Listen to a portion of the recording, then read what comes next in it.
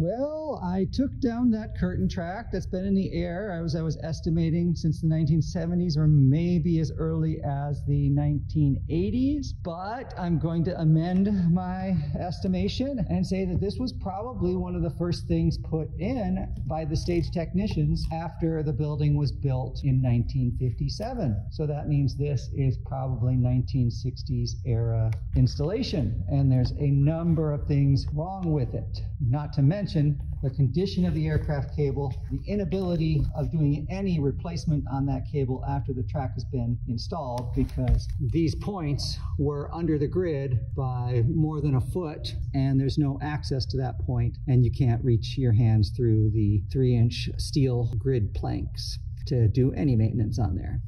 And you can see from that layer of dust that's on the top, that's how long this has been in the air and undisturbed. I would venture to guess that's 50 to 60 years of dirt and dust and debris and garbage.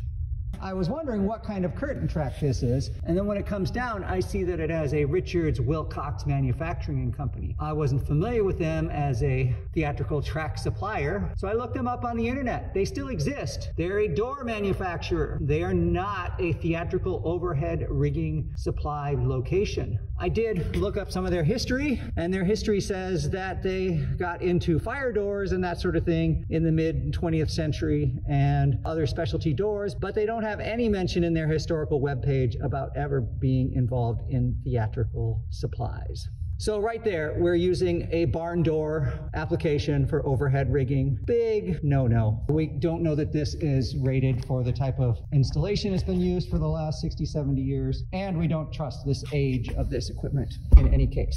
It does say number 31, 10 feet. And again, a web search shows that Richards-Wilcox is still making this number 31 design door track. So there's probably been little change in the hardware in 70 years. What I'm most concerned about is this attachment method. There's absolutely nothing to prevent this from spinning. There's no extra lock nut there. Theoretically, that nut is tight enough to keep it from spinning, but this is intended to hang a door that's a few inches from the ground. If it falls off onto the ground. It doesn't fall off onto actors and stagehands and stage crew. The age of this, how do I know that any of this is grade 8 or grade 5 hardware? It probably isn't. And most definitely, these malleable clamps are not okay for overhead rigging in any case. I don't know if the door manufacturer installed this to keep the 2 points in fixed position as they track left and right. We're going to pull it apart. We're going to see what kind of hardware this is and compare it with an actual scenery hanger. Let's look at these hangers, see how they attach. Here. So this is most likely a homemade steel rod with threads, probably not something that was purchased. Again, I can't verify the rating of this. Is this grade 8? Is this grade 5? Is this just something that they got off the shelf at a steel place? Unknown. So definitely nothing like standard curtain track or stage track hardware mounting. What was happening here is that this rod and this spacer were clamping down onto this nut, which was going through the top of the track. So standard curtain track clamps down in 2 pieces onto the track, and it has a bolt up here that pinches it down and cinches it to the track so that it can't slide left and right. This one was prevented from sliding left and right because this rod went through a hole in the top and was preventing it from sliding left and right. And here we have your standard door type hardware. There is nothing about this that is rated to hang scenery or expected to hang scenery. There's too many small lightweight components built into this, and anything could break from this little mushroom top, and then the whole thing could fall out to any of these wheels. I'm surprised this has lasted for 65 to 70 years. And again, this hardware not rated, not grade 5 or grade 8, nothing about it. And you notice, look at that. Look at that. I haven't even done anything with this, and this is already 2 or 3 threads away from falling out completely. 1, 2, 3, 4, 5. That was ready to fall from the air, and there was no safety locking that in place whatsoever. I'm glad I finally took this out of the air. And then that would come out, then that would come out, then now this whole thing would be just Dangerous thing. This is what your standard scenery carrier looks like. It's a solid piece of square rod. It's welded in here. I'm a little bit concerned. I think this is an H track. I'm a little concerned that this bolt is not grade 5 or grade 8. There's no markings on here saying it's grade 5 or grade 8. It is welded in and tack welded in. It looks like this might be aluminum and this is zinc. Everything here should be grade 8 or grade 5 hardware. Nothing here is going to come undone, and this is not going to fall apart under normal loads. This is going to work very well. This has got bearings in here, sealed bearings, and then your only concern is your attachment point to this bolt that you need to make sure you are attaching it appropriately to your scenery, not with door hanging hardware. Place support brackets 30 inches apart on centers. I don't know about you, but I'm pretty good with my math, and if this is a 10-foot piece and it's got 3 supports, then those 3 supports are not 30 inches on center. That would be 5 feet on center. That would be 60 inches, twice as far as the manufacturer recommends. So even for hanging your door, which is going to end up being just a couple inches from the ground when it's fully hung and true, they're recommending 2 more brackets per piece. So already the installers weren't following the manufacturer's recommended installation instructions. When the curtain track says you need a hanger every 5 feet, you need a hanger every 5 feet. If your track says it needs it more often, you need to have those hangers that frequency.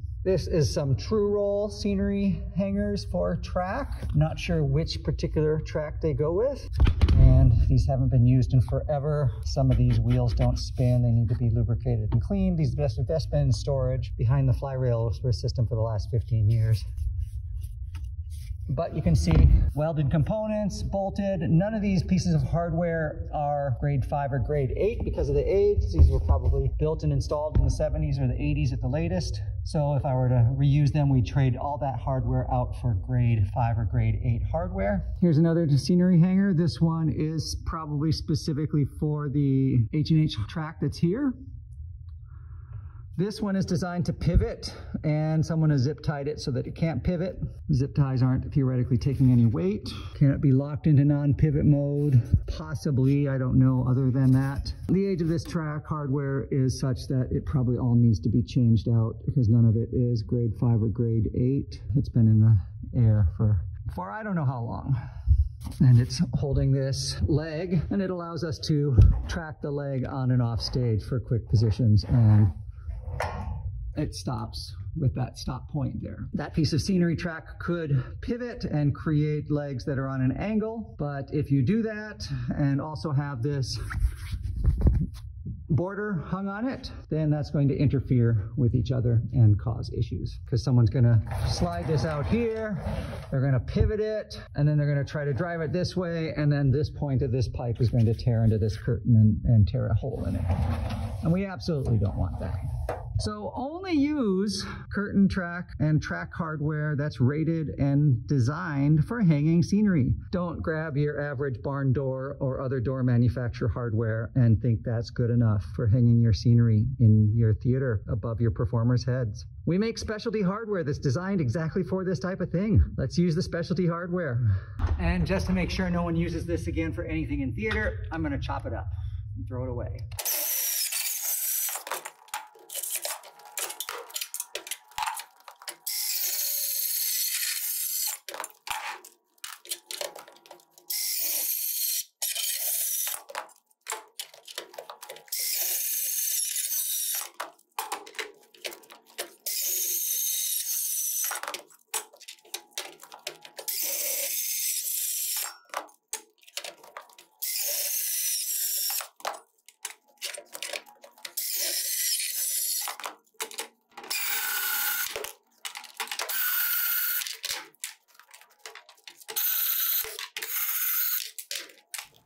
Please remember to like, comment, and subscribe, and I'll see you next time with more technical theater content.